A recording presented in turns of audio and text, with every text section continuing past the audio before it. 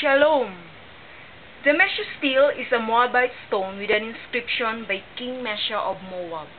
The stele of King Mesha constitutes one of the most important direct accounts of the history of the world that is related to the Bible. The inscription pays tribute to the sovereign, celebrating his great building works and victories over the kingdom of Israel during the reign of Ahab, son of Omri.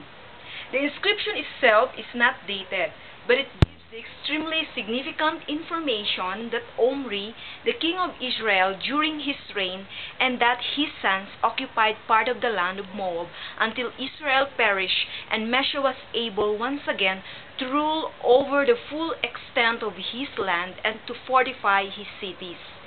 Now Moabite king named Mesha is also mentioned in 2 Kings 3:4-27, where the allied kings of Israel, Judah, and Edom mount an expedition against him.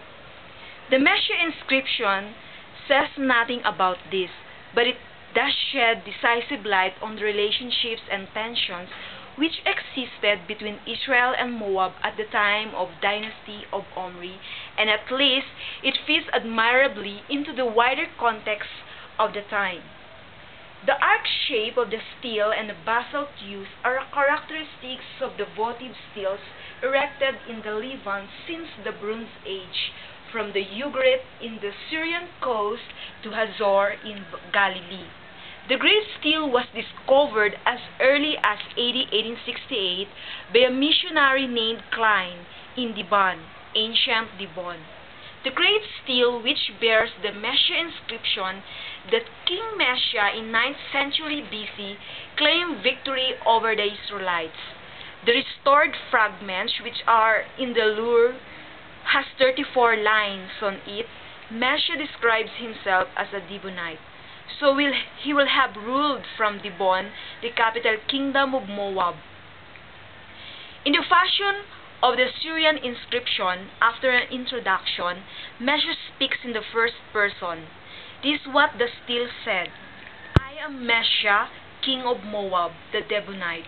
He describes his relations with Israel in this way. As for Omri, king of Israel, he humbled Moab many years. For Chemosh, the Moabite god, was angry at his land, and as his son followed him, and he also said, I will humble Moab. In my time he spoke, but I have triumphed over him and over his house, while Israel has perished forever. Omri had occupied the land of Medeba, and had dwelt there in his time, and half the time of his 40 years. But Chemosh dwelt there in my time. This information supplements what the Old Testament talks about Israel perishing. He seems to mean the end of the dynasty of Omri. At any rate, after the death of Ahab, the Old Testament records a Moabite revolt in 2 Kings 3:5, along with Hiv tribute which had to be paid. The invasion of Moab by Ahab's son Joram, his alliance with Jehoshaphat of Judah, including Edom, which was a dependency of Judah, presupposed a Moabite uprising after the death of Ahab. However, it is within the realms of possibility that at that time, Mesha was already fighting against Israel, but was only in a position to win back the territory occupied by Israel after the fall of the house of Omri.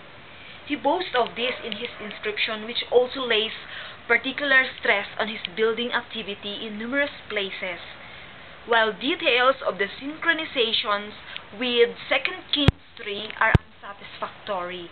On the whole, texts complement each other.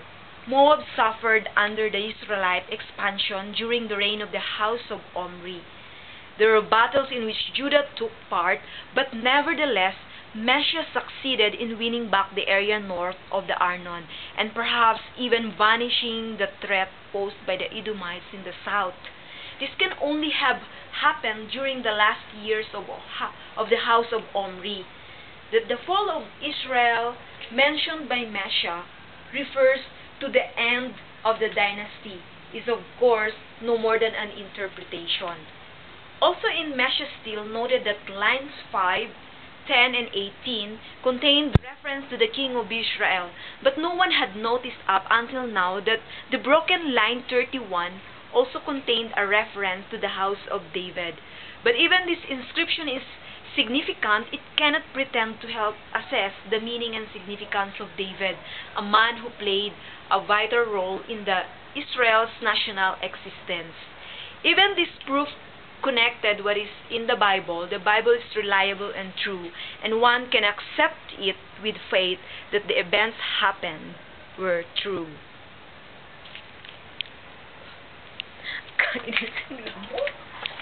Ulitin natin.